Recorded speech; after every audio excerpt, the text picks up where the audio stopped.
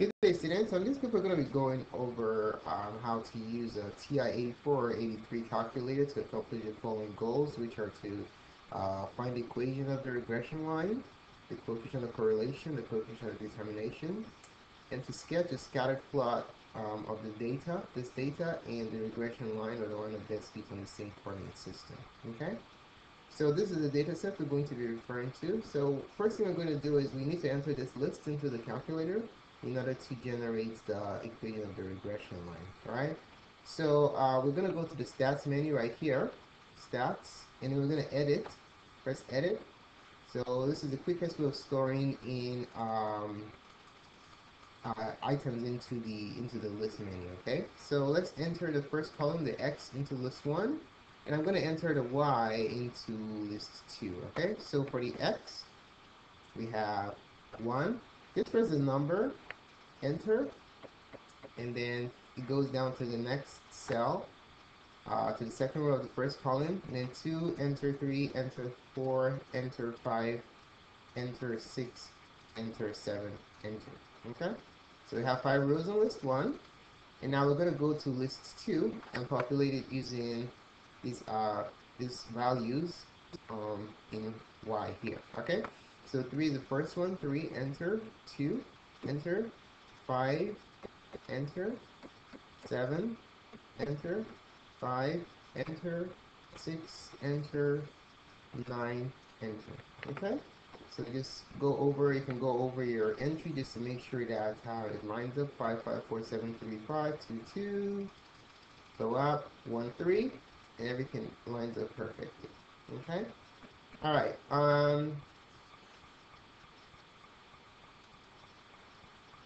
alright, another way to enter a long list is you can just go to the top, have that highlighted, and then you enter squiggly bracket, and then you can just enter the list. So let's say I wanted to enter 1, 3, 5 in list 3. So go to the top and have L3 highlighted, and then enter 1, comma, 3, comma, 5. Close it with a squiggly bracket, press enter.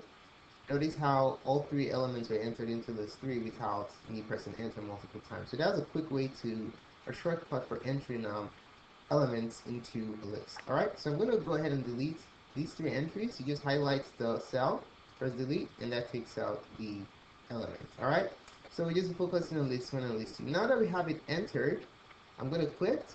Back to the home screen. I want the equation of the regression line. So I'll go back to stats.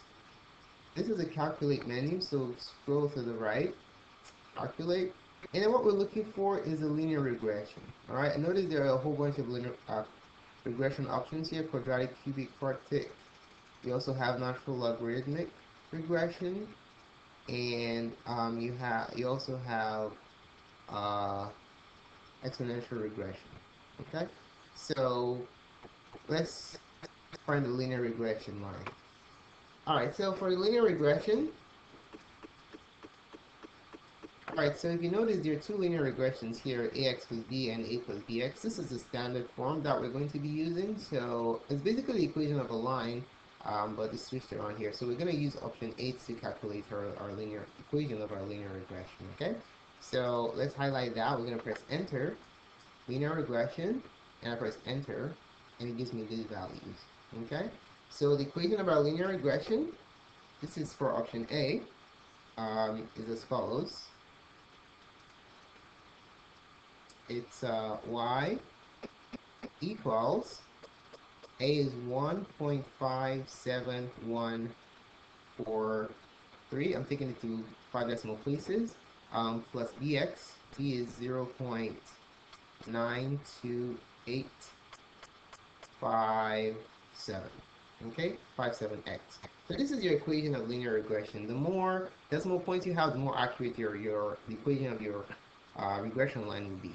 All right, so there you have it.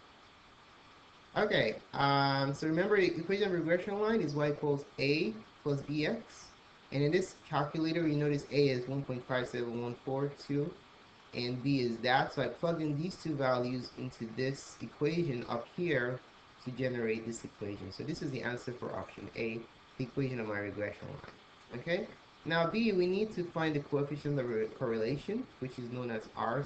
R is the coefficient of correlation. Alright, so how do we find this? Well, what we need to do is we need to go to catalog and turn on diagnostic, okay? So you're going to catalog right here is the second function option of the 0. So I'm going to go second function 0 to access the catalog menu. And then I need to scroll down to D, but a quicker way to scroll is just press the alphabet with the D right here. Please do D. So press D, and then I'm going to look for diagnostic on. I can turn on diagnostic on or off. Diagnostic off conceals the coefficient of correlation and determination. Diagnostic on reveals them. Okay, so I want the diagnostic to be on so I can find out what the values of the coefficient of correlation and the coefficient of determination are. Alright, so I press enter. Diagnostic on, enter again, done. So I can call up the linear regression command, or I can press second function entry twice, one, and then second function entry again. Linear regression, press enter, voila. You notice it gave me what I had before, and it gives me two pieces of information. R is a coefficient of correlation, okay? So let's write that down. The coefficient of correlation R, let's write it to 5 decimal places, is 0.8498984, okay, to 5 decimal places. All right, and then the C part asks for the coefficient of determination. R squared is a coefficient of determination, okay? Coefficient of determination. All right, so what is the coefficient of determination? What's R squared here? R squared is simply 0.71234.5. Notice they're all 2's there, so there you have it. Okay? So one thing I just want to highlight is you notice for the linear regression command, I did not specify what my lists were. This is because I just have two lists, and then the default assignment is to take list 1 as the first list as the X, and then list 2 as the Y. If you want to be more specific, if you have a whole bunch of lists, you can go back to stats, calculate. We're using option 8, scroll down to 8. And then you can specify the lists that you want to calculate the linear regression. So you can only enter two lists, okay, because this is a two-dimensional one. So I'm going to go second function 1, list 1, comma, second function 2, list 2, enter. Bam. Okay, you see how it gave me the same answer, the same result, all right, as what I did before. So if you have only two columns, you do not need to specify the lists. But if you have more than two lists, then you have to be specific as to what list you want to calculate the regression line and the coefficient of correlation and determination of. All right. So now we want to do we want to sketch a graph. Okay. So what I'm going to do, you see the stats plot menu right here. I'm going to press second function stats, and I'm going to turn it on. Okay. So what kind of stats do I want? I just want to graph points. So type, go down to this right here. So like that, I want to graph points as opposed to having the points connected. This is a connected graph. This is a bar chart. I want to have these points. Okay. So highlight points. How do I want my points to be graphed? Is it boxes, stars, or just points? Let's use stars here, okay? So enter, this is the effects of the line. Make sure that the X list is L1 and the Y list is L2. If you have different lists that you want to graph, you have to specify what lists you want here, okay? Let's say you wanted L3, for example, you have to indicate L3 for the list. But I want L1, so L1 for the X, right here, so L1, and then L2, all right? So we have it set because we have only two columns in our lists. So this is the default assignment. All right, so let's graph it. Oh, let me stop this. I'm actually graphing and clear that. So there goes the points. Okay, so these are the points. But we also need a regression line. There are two ways we can do this. We can graph these points, and we can use this equation. We got an A, enter in our calculator to graph the regression line, which is easier, but there's a more advanced method to do it, which is easy to forget. So I'm going to show you the easy method first, and then I'll show you the more advanced method, which is easy to forget. So if you forget how to do the advanced method, just enter it just like this in the Y menu, and it's easy to graph. Okay, so I'm going to do the easy method. So press Y. I'm going to enter this function the way it is. 1.57143. Notice the more decimal points you have, the more accurate your line is going to be, okay? Plus 0.92857x.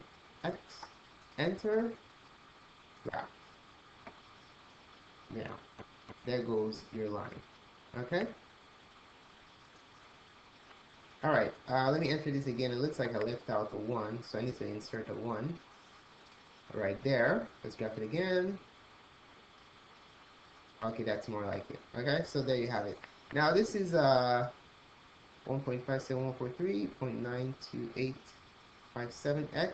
Now this is the easy way of doing it. Now the more advanced way has more decimal places, so it's much more accurate. So let me show you the more advanced way of doing it. I'm going to clear this for the graph. Notice you just have the points.